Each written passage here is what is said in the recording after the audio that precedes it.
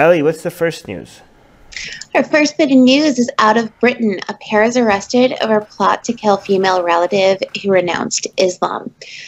So 2 men in their 50s and late 40s have been arrested in Britain over a female relative who left Britain to go to Slovenia with her husband, and she also left Islam. So they had been plotting to kill her. They had done a whole bunch of strange things, made video calls, so there's a lot of proof that they were doing this. And so that this murder plot that they were building up had stretched not only from Britain, but back to people at home in Afghanistan, and also to where she was in Slovenia. So, the authorities had been looking for them for a while, and finally they were arrested. The relative who they were trying to kill was 25 years old, by the way. There's so much trouble to kill one person because they left Islam? Yes. It's a lot of planning. Also, the family is originally from Afghanistan. I don't know if I said that. Yeah. There's a few different countries that play here. So Slovenia, Afghanistan, and the United Kingdom. It's weird. But anyway, for people that say that this is not Islamic, this is as Islamic as you could get, right? There are some things that people blame on Islam, and it's not really Islam. This one is definitely Islam. Killing apostates, killing people that live Islam. There's multiple Sahih hadiths, and this is authentic hadith in Bukhari and Sahih Muslim, which is basically as it's only second to the Quran when it comes to authority. Most of Islamic laws, most Islamic rules come from the hadith, not the Quran, and this is the most authentic hadith. There's multiple places where it specifically says that the blood, you have to kill people that leave Islam. So if anybody tells you that this is not Islam, then almost 90% of what we know about Islam goes out the window with the hadith.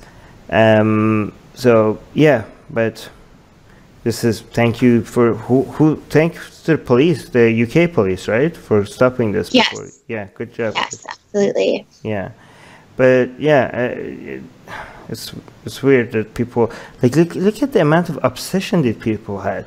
Like why do you feel like they could they not they were constantly thinking like how much it bothered them? Somebody left Islam, and they could have just been like, oh fuck it, and like Allah will take care of it.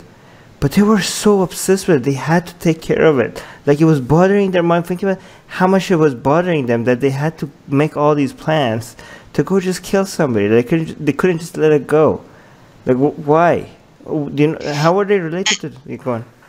It actually went like as far as them blacking out all the windows of their home so that nobody could see what it was they were planning inside. I mean, this was very extensive. They put winter tires on their vehicles so that they could drive to both countries. Wow. And do what law enforcement believed were surveillance trips. So, yeah, like this was an elaborate plot here. The poor woman. This is scary. All right, Shobhan, what do you think? This is the top comments as well. I mean, I don't know what to say. I mean, this is like crazy as fuck. Islam, I guess. I mean, I don't really have much to say. I mean, it is left me dumbfounded. This two going around for that one woman. Yeah. This is nuts. They should make a movie out of this. Andrew. Yeah. Andrew is saying they love their relatives to pieces. Adam is saying their religion is one of I think this is not right. One of peace and empowering to women. Antonia saying believe what I believe or die. This planet needs to be nuked. Time for a new life to start at ground zero. Ah, that's a bit extreme. JT is saying such a peaceful religion that Islam is. That joke is getting too old, guys. Come up with new material. Come up with a better one. Come up with new material. Chrissy is saying glad Armin is bringing attention to this. Well, it's not me. It's first of all, Anna. Thank you for Anna because she picks the news. She's the one that brings attention to this. But yeah, thank you, Chrissy. But guys, like Atheist Republic is a team effort. Right? I just show up and just read what the entire team has prepared for me. Okay, so let's give credit to the entire team. Atheists are under attack in many places. If they were Christians, their voices would be heard. If they were Jews, their voices would be heard. If they were Muslims, their voices would be heard. But they are atheists, and not many seem to be listening. Let's make it difficult for them to ignore us. We have built a global community, and now we are tearing down geographic, cultural, and language barriers so we can find each other and support each other. In the last decade, we have built the largest atheist community in the world. Now we're doing the same in other languages. With your help, we have started Atheist Republic in Persian and Arabic.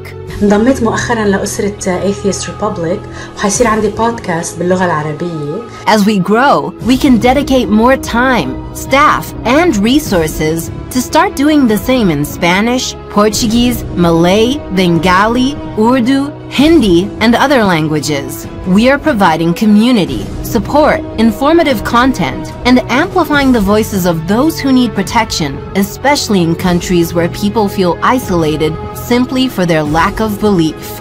We want to be there for them, and we are only getting started.